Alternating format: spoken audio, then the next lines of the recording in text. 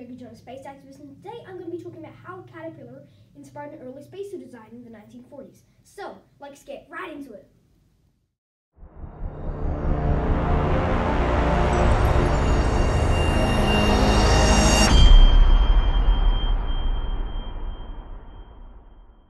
In 1943, Russell Carley was in his garden when he saw just a hormone caterpillar go across a branch, okay?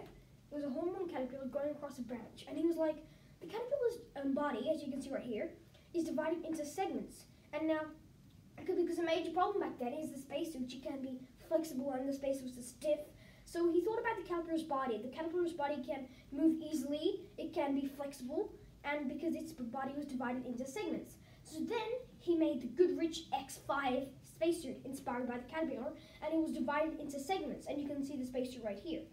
And it was actually divided into segments, just like the caterpillar, and that meant it could move really good. But it actually originated from something so small as a caterpillar to something as big as a spacesuit, and something that would innovate, and something that could actually change what we've been doing. So that's how a caterpillar inspired an early spacesuit design. Now, Russell Carley, you can see him right here. This is Russell Carley. He was the one that inspired. He was the one that made the Russell. He helped make the Goodrich X5 spacesuit. But he got inspired by it by just looking at a caterpillar in his garden. So that's how he got inspired by it. And guess what?